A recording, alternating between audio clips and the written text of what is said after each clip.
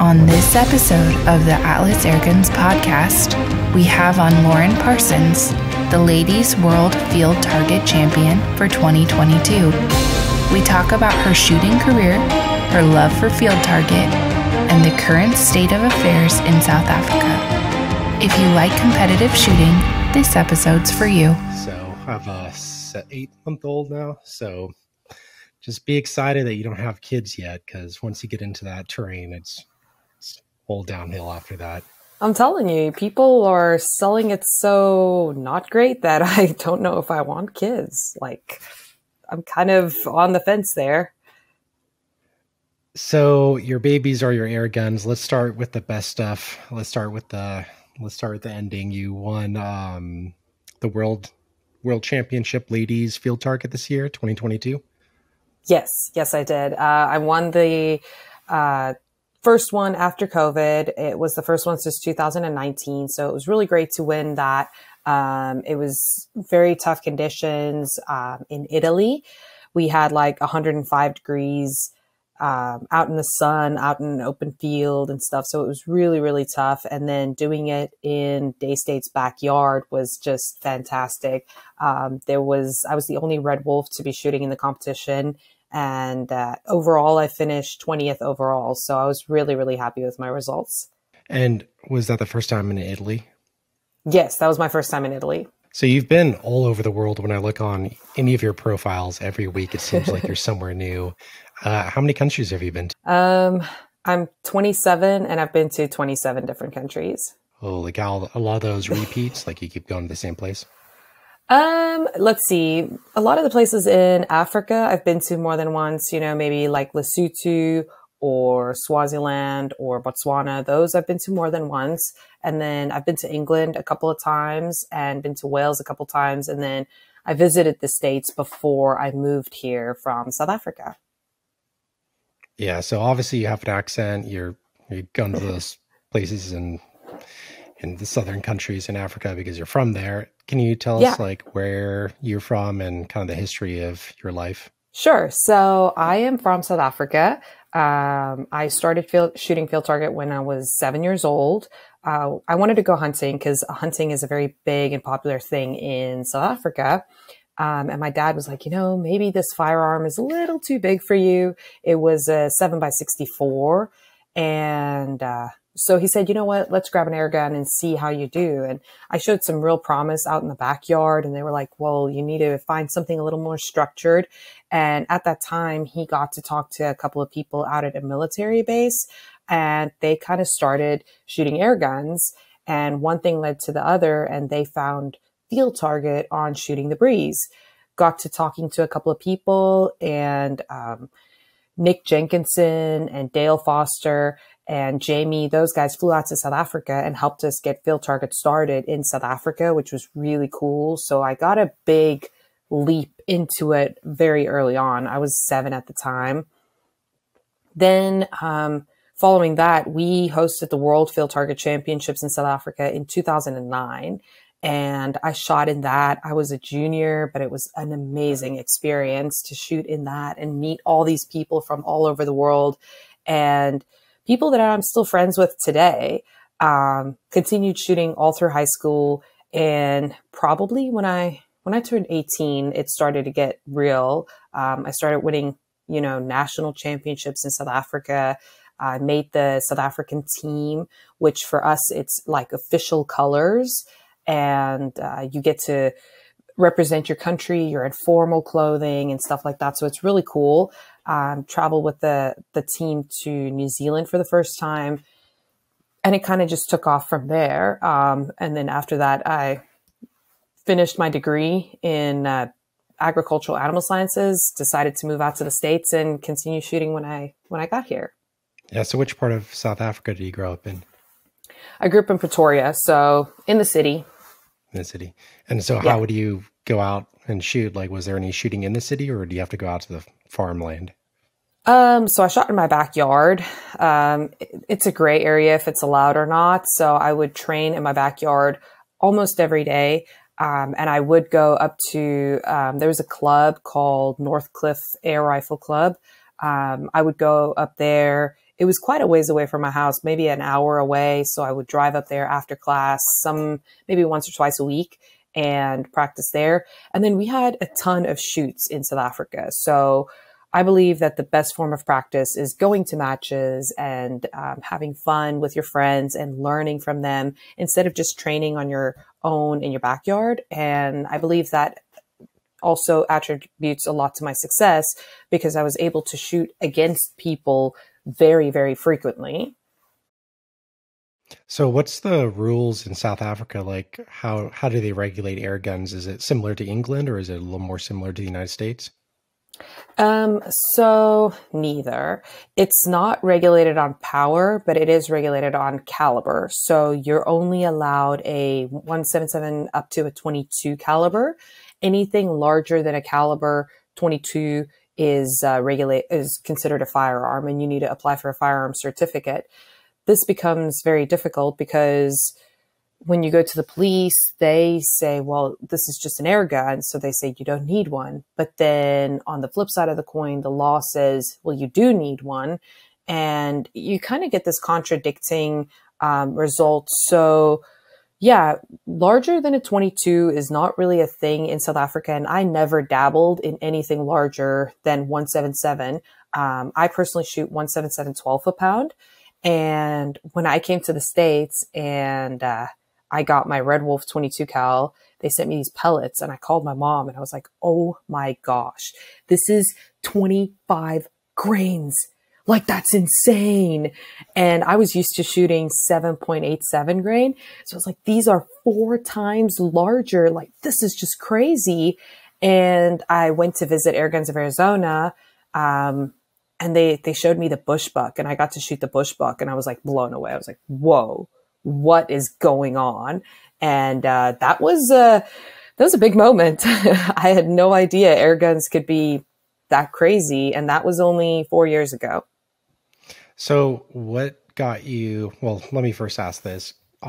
As an American, when I always see the news in South Africa, it looks like the wild, wild west. I see guys with like AK-47s walking down the street. How do they go from the AK-47 walking down the street to regulating anything beyond 22 cal? So yeah, people are walking with AK-47s down the street. Those are a lot of times security companies and stuff like that. If it's personally owned, then yeah, they have a license for that. So you should just have a license. There are different ways of obtaining gun licenses. You can be a firearms like instructor. You can be a professional hunter. You can be a professional sports shooter. So it's all about the motivation that you give. And that way you can say, well, I need these guns for this and that reason. And a lot of times you get them. It's just a little bit more red tape to go through, and it takes a very long time. If you go to Bass Pro and you purchase a firearm, they then keep it, you apply for the license, and it could be almost a year, even longer, before you get to go pick up your firearm. Wow. And you still have all your family there too, right? Yeah, my entire family is still over there. My brother, my mom, my dad. I moved here all alone, and I'm still here just all alone. Yeah. So when you look at the news and you see what's happening there, is it kind of scary for your family? Yeah, it is scary. My mom we have this unwritten rule that you can call me at any time and I will always pick up the phone. But I already know when she calls me at different times, like I'm not expecting her to call me, I get a really big fright and I would, walk out of a situation. I might be in a meeting or something and I would tell somebody, listen, I got to take this phone call. She's not just going to call me just to gab about something, and my heart always sinks just a little bit, go, oh my gosh, what happened? And then they tell me and it's like, oh, thank goodness nothing happened. But that's a very big fear of mine. I saw this video on YouTube, it's just one of those random ones that I scrolled across, and it was these 2 guys were security details. I think they were carrying some cargo, probably money, and they had a whole-on gunfight for like 30 minutes. These guys were chasing them, shooting at their car, and it almost looked like staged, like fake, but it was 100% legit, and like they killed people on the camera, and I'm like, oh yeah. My gosh. I know which one you're talking about because that one took the world by storm because the guy just finally said, you know what, I've had enough and I'm just going to kill them. And that's the problem. They get away and the criminals get away with it. And it's so hard to catch them. Funding is a huge issue in South Africa, funding the police force and that kind of thing due to corruption and due to the structure of the country. And therefore, you know, there's not a lot of disposable income around to properly train people. And so, you know, criminals might get away and everybody feels like this is just so wrong. And then they decide, you know, they're going to take the law into their own hands, which is also not right, but you can understand why they do that. Yeah. So you moved from that crazy situation to the United States. What got you the ticket to come to the United States? Like, well, how did that happen? So I applied for an internship, 1-year internship with my degree. I was supposed to be working really hand in hand with a large stock nutritionist in Ohio. And so I moved out to a farm. They kind of paid for my lodging. And it was a situation where there was a lot of interns from different countries living at the farm. And when I got here, I got to Ohio in January. Actually, ironically enough, tomorrow, 5 years ago. So that would be the 12th of January. And I got there and it was like covered in snow. And I was like, oh my gosh, what did I do? And then they told me what I was going to do. And I was basically a farmhand. I didn't learn anything. And it was sold as though you're going to learn a lot and you're going to experience things. Nah, you were just a farmhand feeding animals and raising pigs and stuff like that. And I did that for about 10 months until I eventually begged Robert enough to give me a job. Yeah. So you made that contact with Robert, and then what was your first time coming? When was your first time coming to Airguns of Arizona? So I met Larry on, 4th of July weekend, right around there. He was out at a match called the Midwest Airgun Show in Ohio, and I drove about 3 hours to go to this match. And we were the only two people not from Ohio, so they kind of squatted us together.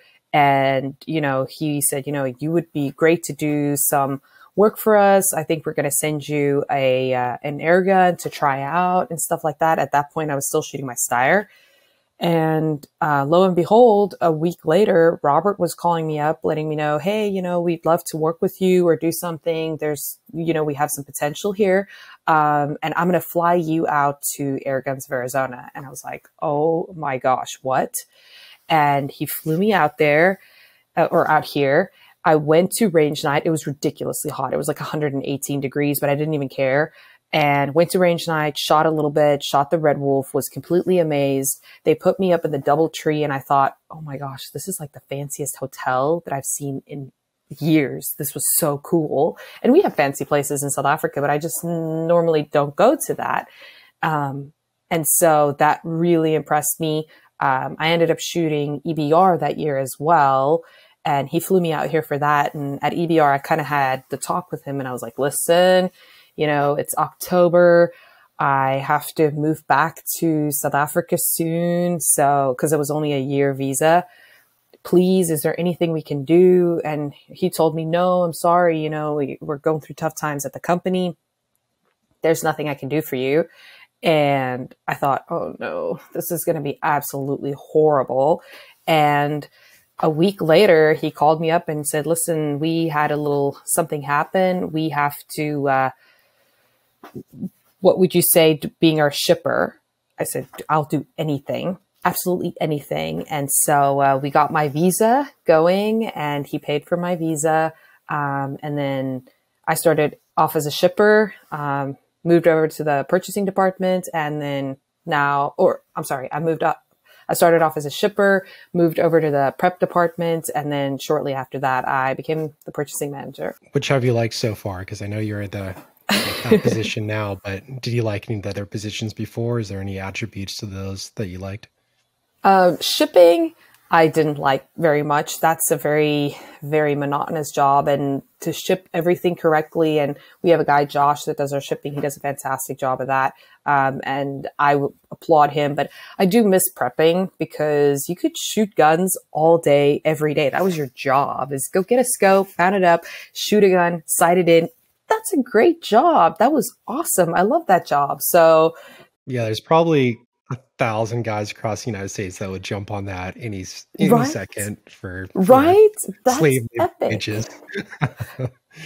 That's so cool. And they're like, okay, you have to go and shoot this, Rattler 357. Oh my gosh. And a customer ordered this scope. And it's like, wow, you have the best job in the world.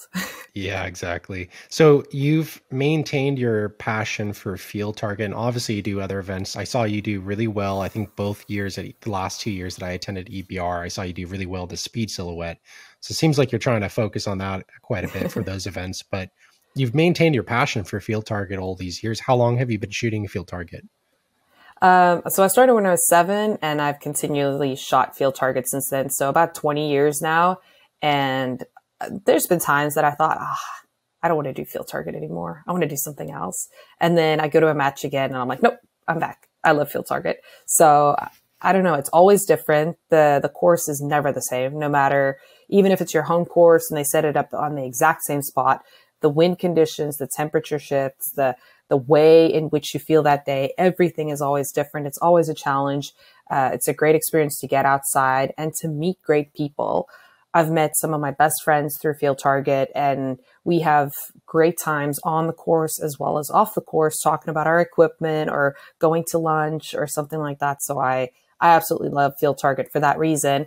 And I used to shoot with my family, I shot with my dad and my brother, and we kind of did it all together as a family. My mom was involved in the admin side of things. So it was kind of a great thing to do as a family together. Every Saturday, we're at a field target match. I was at the Pensacola Airgun Club where that Bill Quarters set up in Santa Rosa. I went there a couple days ago, and I've never done field target. I filmed it a few times, and it's a weird dichotomy. Like on the one side, you have it very lax, like everyone shows up and they're super lax. They got pillows and stuff like that. On the flip side, though, it's like very intense, but just in a weird, subtle way. And right. I can't really capture it on film like that difference. Like, yes, it is really relaxed, like everyone's joking, but at the same time they're really serious. Like Jerry, I think it's Jerry, showed up at the field, at Bill's field, and he's like, I'm ready to go, I'm so excited, this is the best thing in the world. But do you get that at all? Do you feel like it's both relaxed and then like subtly really, really intense? Like, oh yeah, people kind of get in their own little bubble and just go crazy? Well, you do, because you're competing against yourself. So yeah, there's a score, and yeah, there's a winner and a loser and stuff like that. But at the end of the day, you're competing against yourself. And for me, like even a monthly match, it becomes, oh my gosh, like I have one coming up on Saturday, and I'm thinking, okay, I'm a little bit stressed over it because I've cleared the course one time before. So now I strive for that goal every single time. And so whenever you're at the match and you're shooting, you're like, okay, everything's going well. It's okay. It's okay. And then you miss one and you go, oh my gosh, I just missed a shot. Okay, just don't miss any more. But don't say don't miss. Say I have to hit all my shots from here on forward. And you're so focused on every shot, like that shot is going to determine if you win the world championship or not. And so when you get to Worlds, it becomes a little bit easier. You're not so psyched out because you've mentally prepared yourself. And that's also why I like to go to monthly matches, is just as a practice and a training and stuff like that. But I do still get super excited about it. So when I went into your office, a spoiler alert, I went into your office last month, you have like so many medals. I've never seen so many. And I knew about your accolades before I met you because I've talked to people and they've mentioned your name, like, oh gosh, watch out for her, she's so good. And they start, getting sweating, like they're afraid of you. So how did you achieve all those medals? I mean, is that just the 20-year span? Is it certain tricks that you're doing, or what's the trick? Let's hear it. Well, I'm in the ladies class, so usually that's at a little bit of a smaller group of people. But no, all those medals are about a third of the ones that I have. I only brought over. There's like 50 there, so you got like 150 or something crazy like that. It's wild. I brought over all of my national titles, my log wins, and then all of the ones that have occurred here in the United States over the last 5 years. There's some trophies there, some special trophies. My first world champion win in 2015. I also have a trophy on there from 2003, which is the one match I shot against the British. And yeah, 2003 was 20 years ago. So that one's always special for me.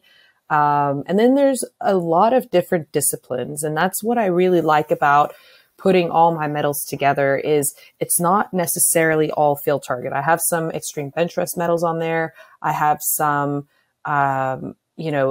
just standard bench rest, some field target, some extreme field target, some, it's all mixed in, but basically all things air gunning. I don't really shoot anything other than air guns, so it's basically all air gunning. I have seen, I think, a post of you shooting a handgun before. It might have been at the Moore Bay range or something like that. I'm a native to Moore Bay area, so I think I saw that post and actually read it in detail. Yeah, that was my one friend, John. He took me out shooting with his revolver for the first time and showed me how to shoot some steel plates and stuff like that. We were at I think it was the Nationals last year. I can't remember exactly when, but we went over, they were having like a Hogue day and stuff like that. So John Bagakis, who lives in California, he showed me the ropes on that. And I recently got my green card. So now I'm like looking for a gun and wanting to see what this is all about. This looks like so much fun, but it's crazy expensive compared to airgun ammunition. I mean, holy smokes. It's just a huge difference. I have an AR-15 that's like collecting dust because I literally don't care about it. And I have friends that are kind of going the opposite direction where they're getting more and more into firearms. And I think they dabble in it for a little bit, but then they back off and they go back to air guns because it's just way more fun. That and the accuracy. I love their accuracy. I'm sorry. I love their accuracy. It's just insane. You can get an MOA group at 100 yards and it's like, well, this is normal. This is good. And it's like in a firearm world, you have to go seriously high end to achieve that. Yeah, definitely. So extreme field target, let's talk about that a little bit at EBR. You were running all the boosts, going up and down, doing crazy stuff. There's like a thunderstorm coming and lightning storm. And, how did you feel like it went this year compared to other years? And what do you think people like about it so much? Because when I record with anyone or have talked to anyone that does extreme bench rest, it feels like to me at least that it's the most favorite event of both shooters. So let's start out with how do you think it went this year? And then we'll lead into why do you think other people like it so much? This year was a fantastic year. It always is. We have the field target, the extreme field target at the extreme bench rest, kind of at the same course every year, but it's different every year. The wind conditions are different. The target placements are different. And just the experience is different every time you go there. It's definitely the most popular event at the extreme bench rest because it fills up first. And it's always the contentious point. People are always constantly wanting to get into field target. And the reason for that is, I think, because they're not used to shooting it all the time. An extreme field target course takes some challenges to set up. You need a clear line of sight for 100 yards in a field, and then you need to roll the string out, and so you can pull the targets up and stuff like that. So it's a challenging thing to put up, and then to run and be out there enjoying it. So I think that's why people appreciate the work that goes into it, the fact that the targets are painted nicely, and it's always a big challenge. And people love a challenge. Wind is a factor, ranging is a factor, your dope is a factor. So there's so many things at play, and you are kind of under pressure when you're doing it all. It's a little bit of an adrenaline rush, it's a little bit of a thrill, and you're trying to stay calm between all of this and not get flustered. It's really great.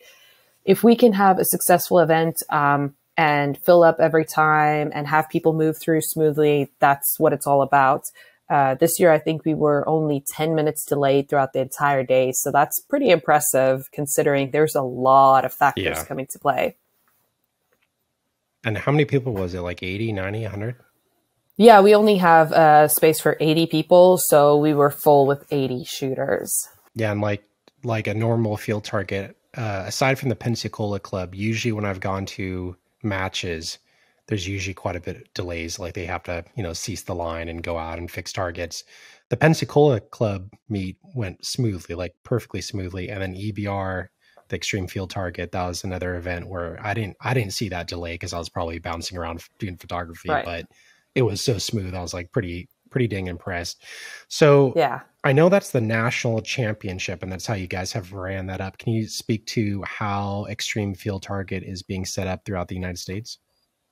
So Extreme Field Target has just been born. It's like a little baby infant, and I think it started crawling this last year. So maybe this year it might start standing up and walking slowly. But we're definitely not running. We're definitely not where regular Field Target is at all. Field Target or Extreme Field Target is basically starting to host more GPs. Now, GPs are Grand Prix, and they're encouraged by host clubs to host them, and that will form as part of a total or a log score. Now, there are matches in Arizona, in Utah, in Texas, in Oregon. We're hoping to have one in Oklahoma. We're hoping to have one in California. More information on that will probably come to light this next year and during the year. But basically what that means is every a couple of months, people have the opportunity to travel to these places and shoot some of those matches, incur some points and stuff like that, depending on how they finish and how the points are awarded. And then at the nationals, they have the opportunity, it's the nationals, but at Extreme Venturous, they have the opportunity to then get more points. This is all accumulated together at a percentage, and you have a winner. And the winner this year won a caliber gun custom cricket tactical gun, which was absolutely fantastic. So that's super exciting. That orange one, right? Yeah, this one, I think so. Yeah, I think it was orange color. Yeah. Yeah, that's nice. So hopefully you will have one this year. Out here in Florida. Over in Florida. I'm working so hard on that. I was going to say caliber gun. Yeah, I'll take one of those. But Florida is definitely, I think people are game to do that here. So yeah, I'm working hard on trying to get people to kind of entertain the thought, and I have to be respectful to the different clubs because I don't want to go in there and just push something on someone. So I just kind of throw the idea by them, and hopefully they're bite the bullet, because I think there's a lot of opportunity. If anyone does do that, they can get a lot of new shooters into field target. There's guys like me that are hunters, and I'm not out there competing. I'm doing photography or I'm hunting.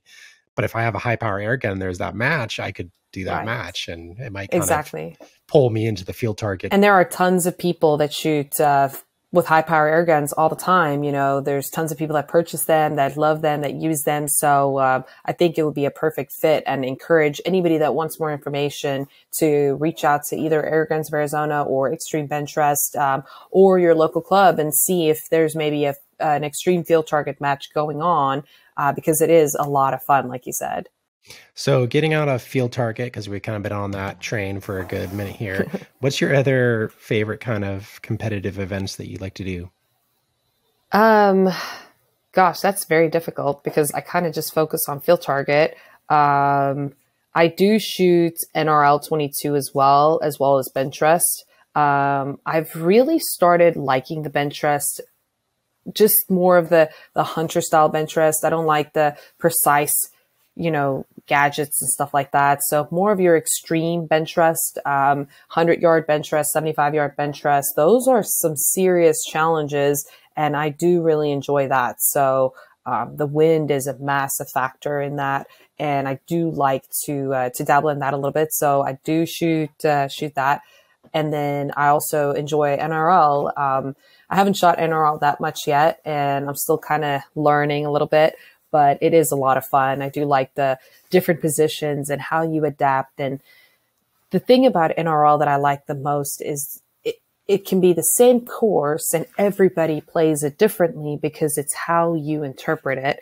I was just talking to somebody the other day, And I told him, the 2-gallon bucket might be one of my favorites because some really smaller people decide to sit behind the bucket, crunch down and shoot over it. And some larger people decide to go prone behind it and stuff like that. And it's just the difference in how they approach things is almost so magical because you're like, it's completely different on how they thought to run through that. So speed, I mean, you're like kind of a speed demon when I've seen you. You didn't mention that there. You kind of skipped over that as one of your favorites. Obviously you train on it though, because you're really, really fast. Yeah, I trained for about 2 weeks before EBR. I go, okay, maybe I need to get some silhouettes out there and stuff like that and just go on the technique. I do like that a lot. That is seriously competitive. That's so much adrenaline. And that's making me want to touch a little bit more on like 3-gunning and maybe consider looking at getting an AR and a shotgun and stuff like that. That's possibly 5 years from now, Lauren. Not today, Lauren, but 5 years from now, maybe 10 years from now, Lauren. I can definitely see it going that way for sure. So the speed, you have 3 classes at EBR for speed. You have like the unlimited, and you have a pro class, and you have a sportsman class. Yes. And what's the distinction between those 3 for the audience? So sportsman's class is kind of, if you've never placed before and you're not part of the industry, you shoot sportsman's class, you have to start with an unloaded magazine or single shot. So you can choose if you want a single load or if you want to load up a magazine once they say go and start shooting. Pro class is the similar set of rules, and you decide which you want to use. And then the unlimited class or the open class is no holds barred. I think they just don't allow any full autos, but they allow semi-autos. They allow fully loaded magazine, ready to go, loaded. When they say go, you're pulling the trigger and you're going. And what's pretty crazy is, so last year I shot an LCS. This year I shot a Delta Wolf, Daystate Delta Wolf. And so you have to cock it every time. And I was quicker with my Delta Wolf than what I was with my LCS and semi-auto. Yeah. Well, the Delta Wolf, I mean, there's no tension on the cocking lever, right? Just no. So just instantaneous. So right. I like the little change that John Bagakis did. Like he added that little lever on his little pole. That was a nice touch of him. Yeah, that speed lever that he has, he's so quick. John and Tom is so fast. Like, it is just insane. I mean, they just go through it. And then Mike Bricker was a big competitor of mine as well. I mean, he was really gunning for it and pushing me pretty hard. So he's also a really great competitor and super fast. So what would you recommend? So now we did the couple small videos before on field target. What recommendations for field targets? Let's get a quick recommendation for speed silhouette kind of competitions. How do you train for that, and what would you recommend to new shooters if they want to do speed events? How do they go about that? Speed events, I would recommend definitely an electronic rifle. Reason for that being is that you don't have any back tension like you were saying on the cocking lever, or looking at possibly a semi-automatic option. But the problem is you have to have more than 20 shots. So that's a difficult thing to contend with. Speed silhouette, honestly, it's better to have a gun that you just have fun with and try to be as fast as possible than to go out and get something just for speed silhouette. Speed silhouette is one of those things that it just happens at EBR or at large events, and every large event runs it differently if they have it. So it's very difficult to focus on that and just on that. If you want something that you're more comfortable in doing every week or every month or something like that, get a gun for bench rest, get a gun for field target, for extreme field target, and try to be fast with it for speed silhouette, if that makes sense.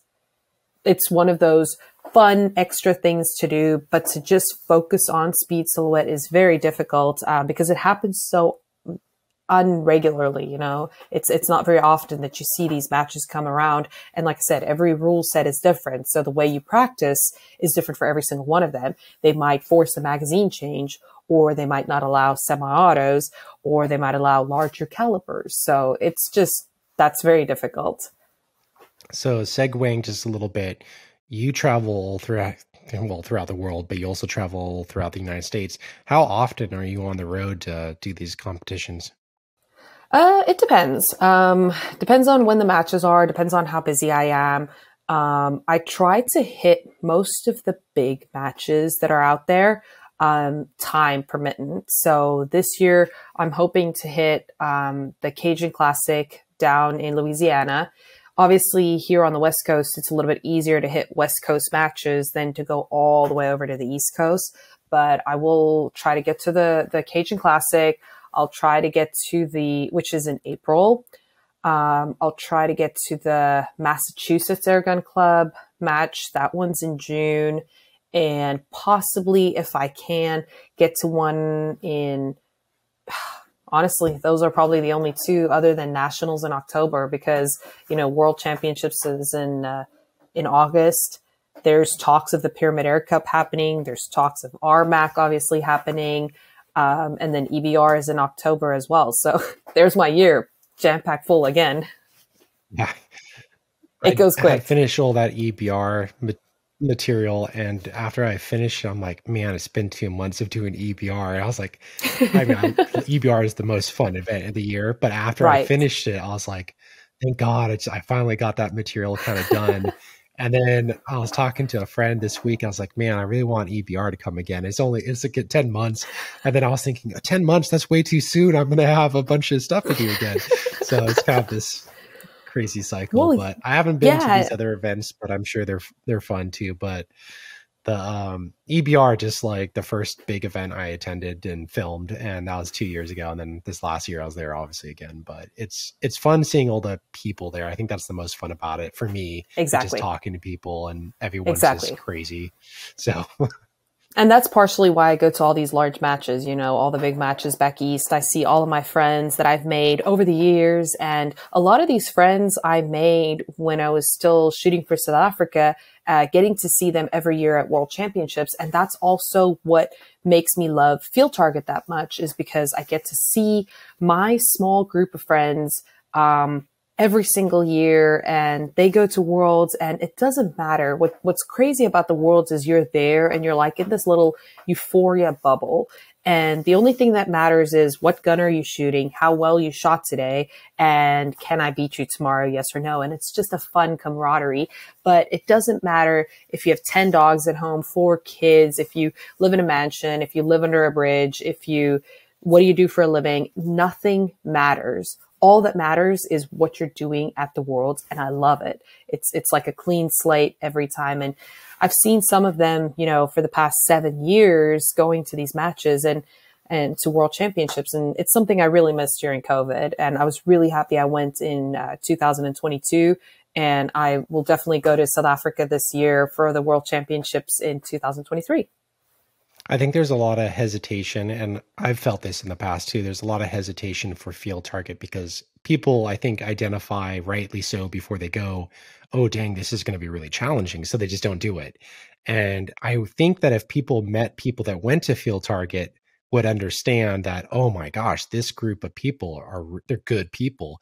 And I've been to, I think, like 3 events now, Field Target events, and every time I'm blown away by how nice the people are. So I would always just encourage people to go and spectate, because you'd meet the people and have a great time and probably take a little bit of that intimidation down. Definitely. Everybody is willing to help you out, willing to share their gear with you, share knowledge with you. I am more than happy if somebody asks me on the side and range, hey, teach me how to range, or how to do this or how to do that. I'm more than happy to help anybody out. And yeah, like you said, it is really intimidating, but more times than not, I hear people say, oh, I should have done this 10 years ago. I should have done this 5 years ago. I should have done this 2 months ago when I thought about it. And all too often you hear that. So I would encourage everybody out there, if you're ever thought of shooting Field Target or shooting any air gun for that matter, go out and shoot. It's a ton of fun. So field target, now we're talking about, let's say the worlds and the higher tier competitive level. There is an actual, it is a sport and there is actual physical demands on your body. How do you mitigate those like extreme? I mean, you're holding a rifle for hours. If you think about it all day long, how do you mitigate that? I know you guys have a special suit. What is that called? So I wear a jacket. You can wear a jacket or you don't have to. It's only for support. You try to shoot, sitting off of your knee and stuff like that. So just try to stay flexible. For me, in the past, it's been really successful because the more I shoot field target, the more natural it becomes. Try to remain flexible. Try to do some weight training if your gun feels too heavy for you, and just try to get your body in some form of a fit state. You don't have to be a primo athlete or run 10 miles to shoot a field target match. Try to be able to withstand some heat and some cold because you're going to be out on the field target course for a long time. Some of these world matches, they can last about 6-7 hours. So not only physical fitness, but mental fitness, and not to psych yourself out or get too flustered or get under pressure or anything like that. Just try to stay calm and you're okay. It's going to be okay, and try to do the best you can. We heard from you your top three, like the 2003, the 2015, I think, and then the 2022 is like the kind of big championships that you really memorable events. What's the worst event you ever had? Like just horrible, everything went wrong. Let's hear that story. Probably the World Championships in 2009. That's going to be one of the worst times. I shot 14 out of 50 and I felt horrible. And I thought that this was going to be the worst moment of my life. I did very, very bad. I felt bad. I felt like I was going to do nothing. And, after the match, after I shot, everybody was like, oh, well, you'll get him next time. And that was it. Nobody remembers it aside from me. Nobody mocks me for it or goes, oh, you remember that one time you had such a bad match. So that probably stands out for me as probably one of the worst matches. What went into that? Like how that happened? Was it just psyching yourself out or was it wind? Yeah, I struggled with the wind. I struggled with my gear. I just struggled with everything. I felt like I wasn't prepared enough, and I was having a hard time. And come to find out, everybody else was also having a hard time, but we say you have to, it just sucks. So just embrace the suck and mitigate the suck. That's just what you have to do. You have to roll with the punches and not psych yourself out mentally. That's a very important thing. And, you just, even if you're having a bad day, have a little bit of a better day than everybody else, then you'll be okay. Just thinking back, I thought in Italy this last year, oh my gosh, it was like the worst thing ever. I was missing 3-4 shots in a row. What was going on? So for me, that wasn't a seamless, fantastic match. Yes, I did better than everybody else in my class, but I didn't, for me, have a brilliant match. And that is still a big takeaway for me. That's still like, that could be improved on and refined a little bit better and do a little bit better. So if you're a novice, like you're someone like Tristan that's never done it. I mean, I go to a field target match and I get a gun, let's say a Red Wolf, and I go out there. Realistically, should I be like 7? Like what should the audience kind of expect for the first time? 6, 5, 4, 2? Depends on the course, honestly. It could be a crazy course. It could be a super easy course. Expect to have fun. That's what you should expect. You shouldn't expect a score. Doesn't necessarily correlate to how much fun you're having or how good of a day you've had or how bad of a day you've had.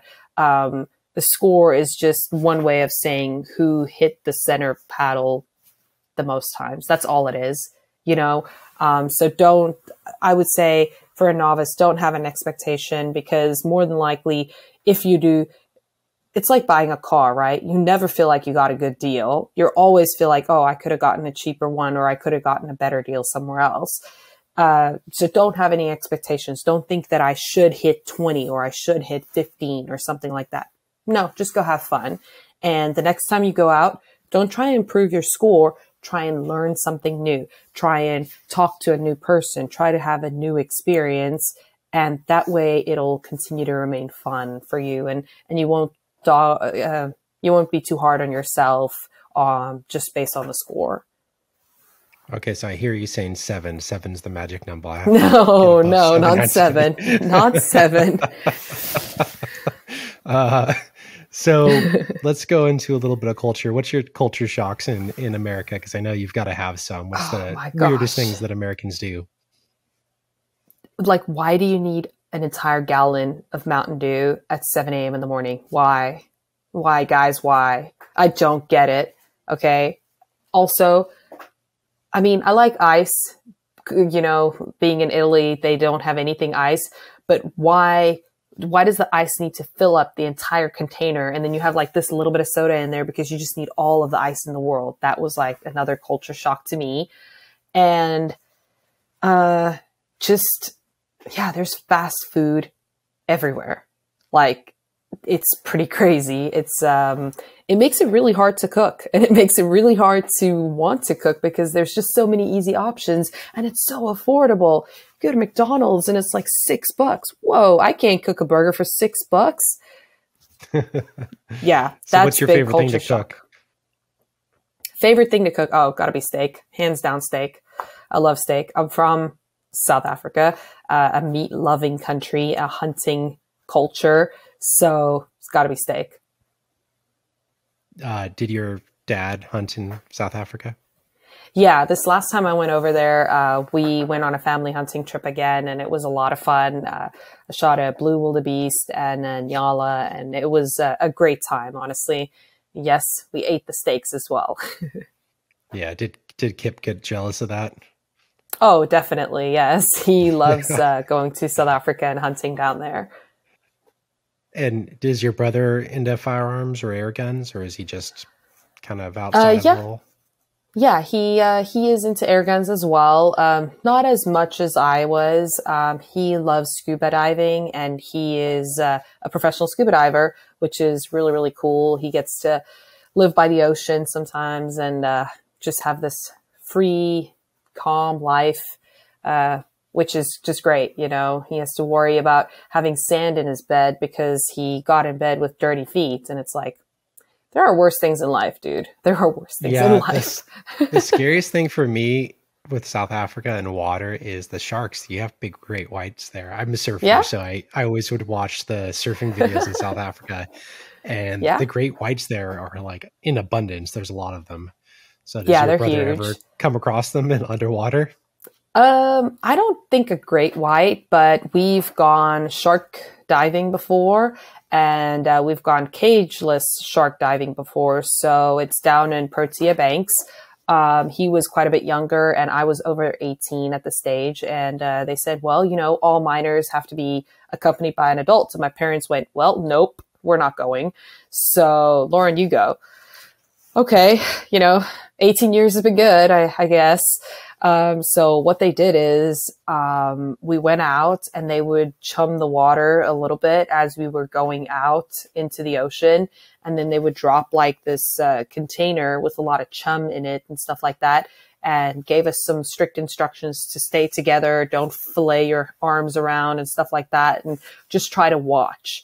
And it was intense because we just stood there and you just kind of went down the water and watched, and the sharks would just eat everything. And it's like, I feel so insignificant right now. Like one bite and I'm gone. That was by far one of the craziest things I've ever done.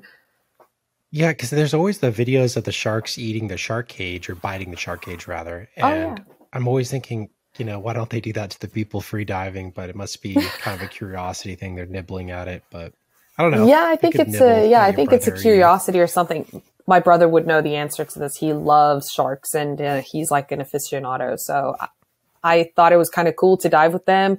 Now, being a little bit older and knowing what I knew then, well, what I didn't know then, I probably wouldn't do it again. I like my life now. So you were in animal agriculture? Yes. So that's like sciences. And what made you go into that field to begin with? So I wanted to be a vet. And being from South Africa, they have strict quota systems there. So I had straight A's through school. I had really, really good grades, but being basically my skin color and being Afrikaans and stuff, they only accept like 9% into the veterinary school there. And I didn't get accepted. And so I was really bummed about it. And I said, next year I'll try again. So I started studying something that would be a segue into that. And actually in 2015, I got accepted for veterinary sciences. I got accepted a week after I won my first world championship title. So I went home and I was stuck with this conundrum, do I give up shooting? Because you can't shoot and be a vet at the same time. It would have been impossible. I would have had to sell my gun to afford a place to stay and stuff like that. It would have been a tricky situation. Agriculture, I could study agriculture and still continue shooting, still live at home and stuff like that. And so that was a very, very tough decision. Some of my friends, chose to study and become a vet. And I chose to continue to shoot and do animal sciences. And I was like, I think I'm going to do this for a little bit longer. I don't regret it ever.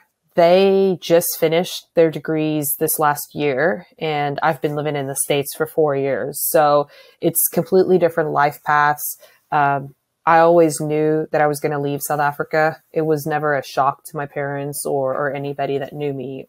Oh my gosh, no, I was always going to leave. It just depends on where I went. Right. What was kind of the inception of that feeling that you wanted to leave? Like, what made you so determined to leave? Just liked everywhere else. And, I saw my parents while I was growing up, they both worked and they still both work, and they work their butts off. I would take a transport home and have aftercare and stuff like that because both my mom and my dad had full-time jobs. They would continue to try the best they could. And we were okay off, we weren't super well off, but we were comfortable. And I thought, okay, you guys are really killing yourselves. And people started talking about retirements and stuff like that. And, my grandmother, she worked until she was like 72. And I always asked her, why did you not retire? And she says, well, I could afford it, but not really. And that was a big thing for me. Like, what is your quality of life if you can't move forward? And basically how they explained it to me was because of inflation and because of a bad economy, everything just kept on going backwards and backwards and backwards and backwards. And you would never get out of the situation. And that was a big thing for me. And I thought, is it the same way everywhere else? So that was a big thing for me. Then the security is just crazy. We were trained, by my parents and stuff to stay in our rooms if anything would ever happen. And there's constantly scenarios and constantly talk about, well, what happens if they break into the house? Well, what happens if you get trapped in your car? What happens if somebody follows you home? And not because it's these crazy situations that we see about in movies. It happens all the time. Meeting a friend and she's like, listen, I have to tell you something. I don't feel well about it, but I was just raped last week. It's like, oh my gosh, that's horrible. I went to a school briefly close to my house. The school was like 500 yards away from my house and I refused to walk. I waited like 3 hours after school for my mom to pick me up because I was too afraid to walk. It was a small path and we lived in a pretty good neighborhood. We didn't live in a bad neighborhood at all, but there was this one section that you had to go by and I was just deathly afraid being a girl alone walking. And I thought, you know what, this is not quality of life. This is not where I want to see my kids. This is not living. This is just being. and I wanted to live. So I always said, I would leave. And I know a lot of people say, here across the United States, it's going really bad and stuff, but until you've lived that, I don't know, man. I don't know. It's a pretty good place that we live in here. And I feel very, very fortunate to be here compared to South Africa. Yeah, you got the American flag on your chest. Yeah, like it enough to represent. Yeah, that's really cool. It's scary. It really is. I did MMA as a kid as well, just as self-defense and stuff like that. And it's constantly a fear, and it's not something. It's not cool. It's not fun. I would hope to move my parents over here and stuff like that. There's a lot of people moving out of the country, and it's just for various reasons, either they got a better job, or they want a better life for their kids, or they want a better life for their parents. But everybody has their reasons for leaving the country. And the same as the States, people leave here as well. Yeah. So for Arizona, what's your favorite part of Phoenix? Because I've only recently started going there the last 3 years. And I have to say, I'm really shocked by the city. It's really beautiful. It's a lot of crazy stuff going on. I went there with my wife and the kids, and it's just so much stuff to do. I was kind of overloaded. What's your favorite place to go to and favorite thing to do? My favorite thing to do is to go out to eat, because I love the restaurants and stuff out here. My favorite place has to be the Phoenix range, because I love the gun range out there. It's just absolutely gorgeous. And then during spring and during fall, go hiking. There's so many great places to go hiking. Take my dog for walks. The weather is absolutely gorgeous. And then when it's really hot outside, most people here have a pool, and you just kick back in the pool and relax a little bit. So summer times are meant for relaxing properly, which I really like. Winter times, we're all cooped up inside, and it's not bad weather here. Like in Florida, it's not horribly cold, but for us, it's still kind of chilly. Yeah. So do you do any hunting in Arizona? No, I've never gone hunting here in the States. Honestly, it seems super difficult. I've talked to Kip about it, and to a couple people, they walk for forever. And there's a guy at our shop as well, Holden, he explains, and he's like, yeah, I was sitting out in the snow all weekend. I'm like, what? That is insane. In South Africa, everything's camped off. So they go, okay, well, you want to go shoot some kudu? Well, they're in this area, and you're going to walk a little bit, and maybe you're going to hunt for a day or two, but you're going to find something. Here in Arizona, it's like, well, I didn't find anything all season. What? All season? Nah, I haven't.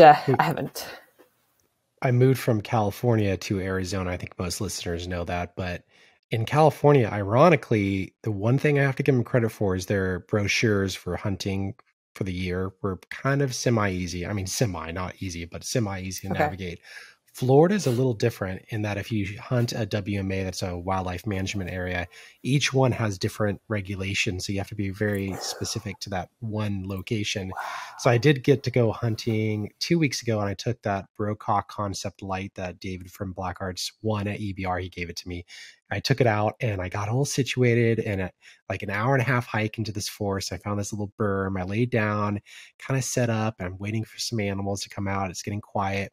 All of a sudden, I started feeling these violent pain all over me. There's ants, red ants, all over my body, biting the crap out of me. And it was really hysterical. I think I got it maybe on film, but I'll have to check the SD card. But it was hilarious. I was running around. But that just goes to show, you never know what's going to go on with hunting here in Florida, because it's literally mosquitoes and ants and crazy bugs here getting you. I honestly feel like Florida is the Australia of the United States, because everything out there seems to want to kill you. You guys have invasive pythons and invasive gators and invasive red ants and bugs, and dang, we have rattlesnakes here, man, but they're cool. They have these monkeys in southern Florida too that have an infestation of herpes, and they're an invasive species. So this is gross monkey on the south of Florida that you're allowed to hunt supposedly, but I haven't checked it out yet. Oh my gosh. There's panthers, and I think there's also there is one invasive crocodile that's sometimes seen in the very southern tip of Florida. Oh my goodness. That's just crazy. I mean, aside from Louisiana where they wrestle gators, that is just absolutely insanity. Yeah. I'm very happy to be living in Arizona right now. I must say it's cool out here. We don't have anything attacking us except the heat. But that's the only thing. How far north have you gone in Africa? Have you gone all the way to like Kenya, like all the way up there? No, only to about Namibia. Namibia, Botswana. Jumped into Zambia real quick, just around the Victoria waterfalls, but just right at that. Never further. It gets to be really far away. I mean, that from my house, it's about a 14-hour drive. So that gets to be a really long time. And it's not like you're cruising down I-10, it's, backcountry roads for sure. There's a lot of things to be in contention with. Have you ever seen a crocodile there? Yeah, a bunch of times. Those things terrify me. That's like crocodiles? The animal that hunts. Yeah, they hunt people versus like alligators, which are usually scared. Once in a while, you see a large alligator in South Carolina eat someone, like an old person or a young person. But crocodiles will hunt anyone, doesn't matter the size. They're one of, I think, 3 species on the world that actually deliberately, actively hunt human beings. It terrifies me. Like, oh my gosh. Yeah. No. I mean, I saw it from like a vehicle, I didn't like go over and pet it or anything, but yeah, no, those aren't too scary. I mean, I've seen almost anything out there.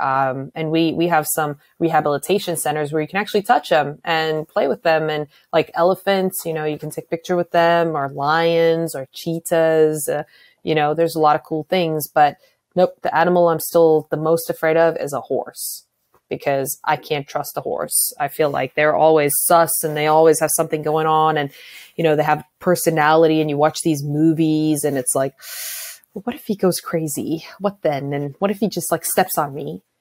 They say they're like big dogs, but that makes you I don't know about that. 10 times better than any other girl that I know that likes horses, because a certain type of a girl, like they're like whispering to the horse. They don't care about people. They just only talk about the horse, and they I whisper to my air 10 guns times a day. I talk to my air guns. Yeah, there you go. You're a good air gun. Yes, you're accurate. Yes, you go changing my temperature shifts today. I was going to say, you should, with your accent, you could totally be like the modern day Steve Irwin and just, boss some crocodiles. But if you do that, just don't go swimming with stingrays, because that's how you go out. It's not by the crocodile eating you, but it's the stingray getting you in the heart. Very unglamorous though, right? I mean, talk about an anticlimax. I always thought he was going to go down with I thought he was going to get eaten in half by a crocodile, but nope, there's the stingray. Right. Just like that. No, it was that was a crazy story. Oh yeah. It was like super sad. I think I was a teenager and I was really sad. I was like, oh, because I grew up watching him, and I at least deserve to see him get eaten by a crocodile, but it didn't happen. I'm just kidding. Dang it. I feel really bad for saying that, because his poor family. Anyway, well, I think we've come to a close here, and thank you so much for coming on the Atlas Airguns podcast. And if anyone wants to follow you, where can they find you?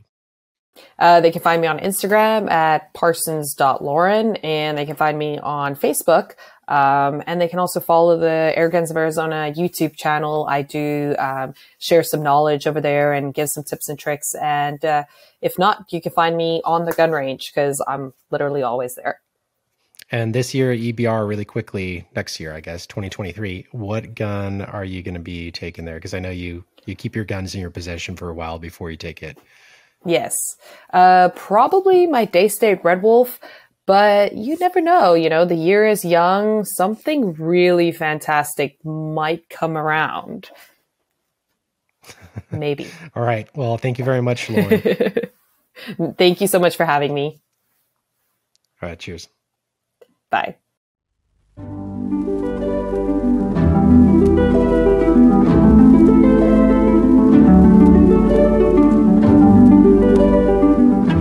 Thanks for listening to another episode of the Atlas Airguns Podcast. Make sure to like with a 5-star rating, share, and subscribe. Have a question? Email atlasairguns@gmail.com.